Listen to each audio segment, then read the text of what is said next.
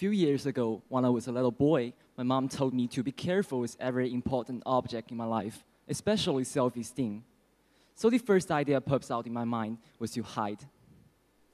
I hide everything as it's important to me, and therefore I can find anything just under the bed. And ladies and gentlemen, trust me, under the bed is not a wise hiding spot.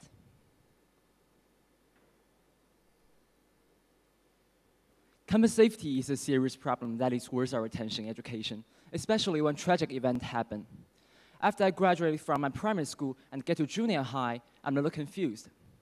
I had some doubt about the validity of my idea because I saw a boy's self-esteem, the most important thing in his life, was being trampled on.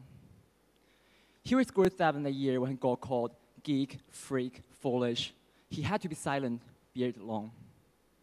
The poor boy is being held back with a vengeance. They dragged him along the ground. He was kicked and punched from time to time. And when I saw this happen, I was furious.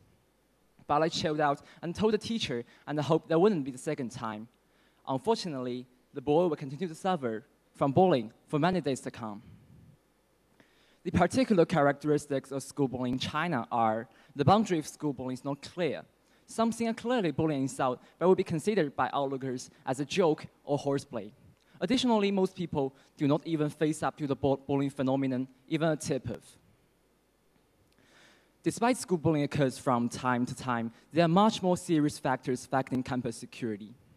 On April 16, 2007, a Korean student, Zhao Chengxi, walked in the campus with a rifle in his hands.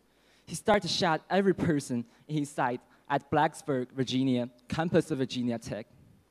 It was one of the deadliest school shootings in U.S. history. Until April 16, 2007, Zhao Chengxi lived a world of his own, spoke little, always being alone. But on that cold spring day, he spent 2 hours and 32 lives making his presence, anger, and depression known to the world. Zhao Chengxi was responsible for the deadliest school shootings in U.S. history, the Virginia Tech massacre. He fired more than 220 shots that day, killing 32 people and 192. And in the end, without hesitation, he took his last shot in the face and left the world completely unrecognizable. And now I will show you the non-fatal victimization per 1,000 students between 12 to 18.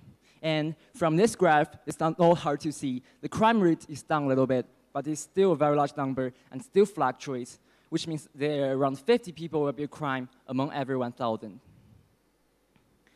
The tragic string of deaths and injuries, the killing and mutilation of fresh lives. Thus, people cannot help but sigh.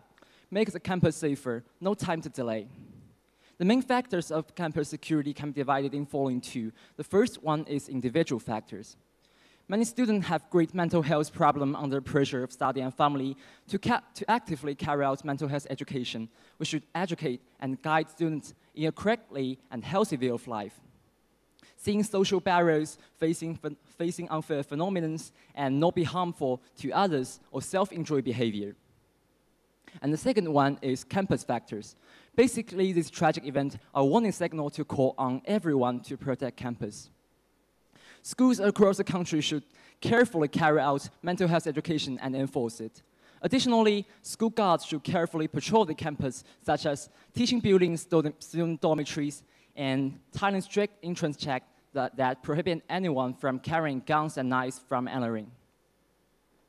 And now I will show you the percentage of at least one security guard at least once a week.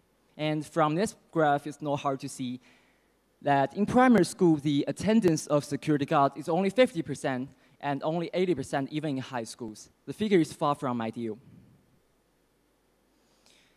And students face to the rapid development of psychological conflicts and confusions, and due to the neglect of mental health education, there's no special curriculum in current schools, which means student mental health problem cannot be solved in a timely manner, which is more serious. When they can't bear it, they're more likely to go to the extreme and vent it out through violence, causing violent crimes. Ladies and gentlemen, students are our future. Let's pay attention to mental health problems, create a good learning environment, and work towards a better future together.